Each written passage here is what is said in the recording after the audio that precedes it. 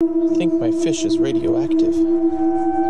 Hi guys! No, the fish is not radioactive. It naturally has blue-coloured meat and the fish is called a lingcod, also known as a smirk cod. The lingcod is not a cod, but it does look like one.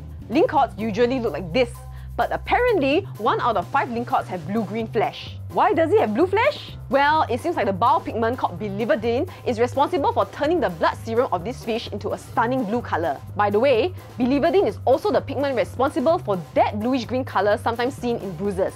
How this pigment gets into the tissues and flesh of the fish though is still a mystery. What we do know is that 80% of all the blue lingcods are female and most of them are found in shallow waters. Also, the blue colour does get destroyed by cooking, so yeah, we're not gonna get blue fried fish fillet anytime soon. Can't believe something simple like this blew out of proportion.